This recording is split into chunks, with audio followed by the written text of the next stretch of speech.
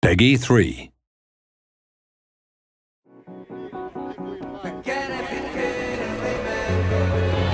Welcome to the final developer diary for F1 2010.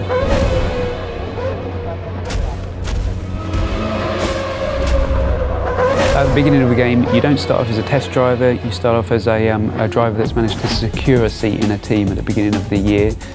You know, in the real world, before you go to a track, before you start the season, you're fully aware with your team what the expectations are.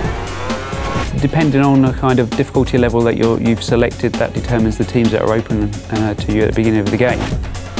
You always, as a driver, want to be beating your teammate. That really elevates you in the team. It also alerts the other teams to your ability. The garage is a key location in the game.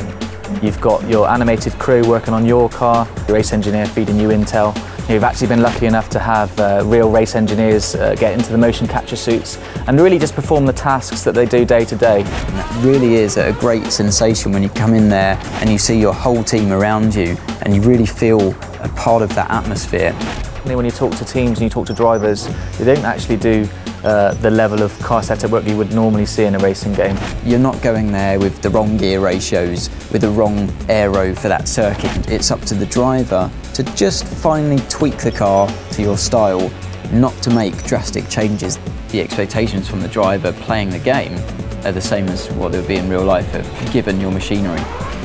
You know, at the end of the day, the teammate that you have is the only direct competition that you have through the whole season. There's a strange balance of having to work together, but also a desperate competition. Where it gets a little bit personal is when it comes to events like qualifying and the race, definitely, where you're just out there to beat him no matter what. Your agent, the media and the paddock itself are your feedback mechanism for how well you're doing in the game. The paddock themselves vary location to location. We've got Night Paddock in Singapore, Melbourne's built in a park, and you're going to see the key buildings. So the paddock's going to get busier, more press there, more pit girls hanging around, more rival drivers interested in you, the better you do on the track. We've got two different types of media in the game. You've got the impromptu media and you've got the press conference. When you speak to their characters in the press conference, it's usually about your race weekend performances. They're not so sensationalist.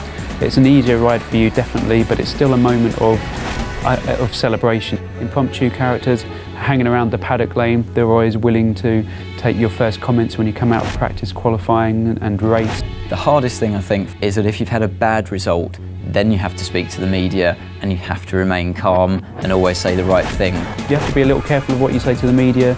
Sometimes you'll say things in the heat of the moment. You're the only one that you can blame at the end of the day if you slip and open your mouth and say something you shouldn't have. When you finished on the podium, it's 1, 2, 3, you can tell the press conference characters all about the race weekend. Those are all of the things that I want to try and portray in the game as what happens in real life. Way beyond any computer game I've ever played before.